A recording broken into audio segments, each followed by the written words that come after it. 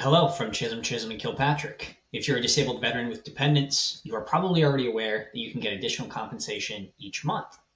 But don't forget that there are a number of other benefits for dependents or survivors of veterans that you can obtain. Today, we're going to give you a quick overview of these additional benefits so you can start your research. My name is Brandon Paiva. I'm an accredited claims agent here at Chisholm, and Kilpatrick. Today, I'm joined by my colleague, Lucas Sylvia, who's also an accredited claims agent here at Chisholm, and Kilpatrick, and he's also one of our lead advocates. Also, don't forget to give this video a like if you find it helpful. All right, Lucas, so let's go ahead and dive in a little bit. So my first question for you is, who is a dependent and what does VA define a dependent as? Yeah, sure, Brandon. Always a pleasure to be working with you here. Yeah, as an attorney here, I mean, I've seen every kind of dependency issue that you could think of, and some pretty interesting circumstances as well. But we've got a few different categories to kind of go over that are important. The first would be your spouse. So note there that VA does recognize now same-sex spouses, as well as if you're in a common law marriage. There are some particulars with common law marriage that are state specific, so it doesn't apply in every circumstance. The next would be a parent of a veteran. Now, there's a financial dependency aspect to adding your parent as a dependent. You kind of need to be directly caring for that parent, and VA will look at that parent's income and net worth as part of that determination. So there's going to be some paperwork you're going to need for that. Kind of the last most common one that I see every day, it would be an unmarried child of a veteran. So that's going to be a child that is under age 18, child that is not married, or a child that was permanently disabled before turning 18.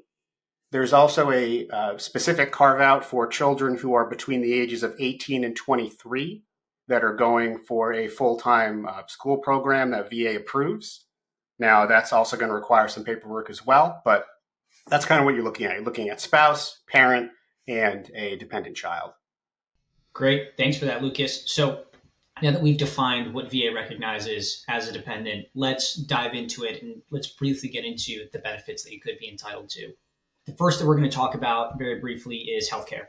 So with health insurance, if you don't qualify for TRICARE right now, you may be able to get health insurance through what's called CHAMP VA, otherwise known as Civilian Health and Medical Program of the Department of Veterans Affairs.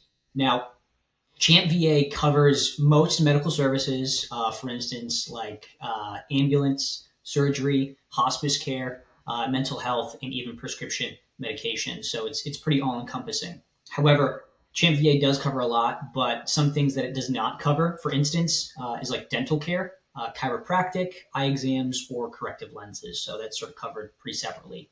Another thing that we'll touch on pretty briefly on the healthcare aspect is dental coverage. Dental is usually covered separately under what's called the VA Dental Insurance Program, otherwise known as VA DIP. So now that we've kind of introduced that a little bit, I think we'll talk about education next. So Lucas, can you talk to us a little bit about education benefits? Sure, yeah. No, it's a very important aspect of benefits. It's why a lot of veterans want to take advantage of some of these services because they're very good services. Now, there's really two that I wanted to focus on today. The first one would be DEA benefits, which stands for the Survivors and Dependents Educational Assistance Benefit. Now, this program offers up to 36 months of monthly payments to eligible dependents who are enrolled, again, in a school that VA is approving, or for some kind of on-the-job training or apprenticeship as well. So that's something to look into for that. There's also the Fry Scholarship. Now, the Fry Scholarship is available to children and surviving spouses of service members who died in the line of duty after September 11th, 2001. You'll get money for tuition, housing, books, and school supplies. Now, it's important to note that you can't get both DEA benefits and Fry Scholarship benefits at the same time. You need to pick between one of those two. And that's going to come down to your personal needs and kind of what your circumstances are for that. You should also be aware that veterans can transfer any unused post 9/11 or GI Bill benefits to your spouse or to your dependent child. So again, that's something you'll have to figure out what works best for your circumstances, but that option is available to you as well. Additionally, there are also some compensation or special compensation rather for survivors of veterans. If their spouses had passed away. The first and the most common thing that we usually see here, as far as benefit wise, when it comes to these survivor benefits, at least here at CCK, is what's called dependency and indemnity compensation, otherwise known as DIC. Now, DIC is a tax-free monetary benefit that's paid to eligible survivors of military service members who died in the line of duty or a veteran's death that resulted from a service-related injury or disease that he or she had incurred. Another benefit for survivors is what's called VA Survivor's Pension. Now, this is a little bit different in that it is primarily a needs-based benefit, and this is paid to surviving spouses and children of wartime veterans. Sure. And then there's a few other benefits that I also just wanted to kind of hit briefly as we're kind of going through some of these. The first one is a VA home loan. Surviving spouses can be eligible for a VA home loan certificate of eligibility. So that's going to allow spouses to get a VA-backed home loan, which again, depending on your circumstances, might be something that's good for you to look into. There's also life insurance benefits as well. So the Family Service Members Group Life Insurance, or FSGLI, coverage is available for spouses and dependent children of veterans. And then last, we've got burial benefits to talk about very briefly. Eligible surviving members may receive burial benefits, which can include burial in a VA National Cemetery, certain reimbursements, things like that.